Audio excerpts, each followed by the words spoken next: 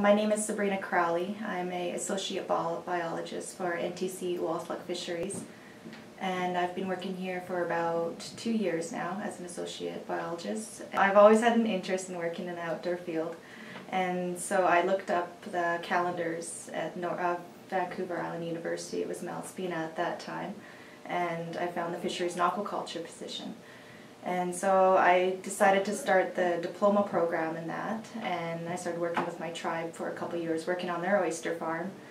And then I heard about the summer student position that NTC Fisheries had to offer, and so I decided to apply for that. And so I started off as a summer student and then worked up as a summer intern the following summer. And then after that, after completing 4 years now of the Fisheries and Aquaculture program, I moved into the associate biologist position.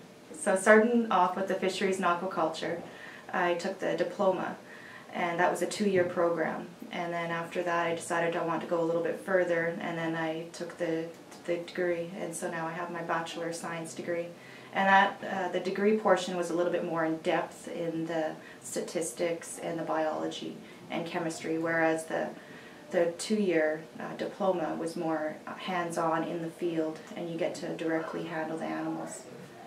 So at Malaspina I studied a number of different courses. They had mainly focusing on the species and studying the aquatic species in that area, and also looking at the different biology courses and a lot of chemistry courses. And then I also took some math courses, and I actually very much enjoyed the math section of the courses. And then you also had to learn how to write reports, and so you had your research projects and studying specific animals or species. What I like about my job is going out in the field and directly working with the fish or the sea otters, and just being able to handle them and be out there. And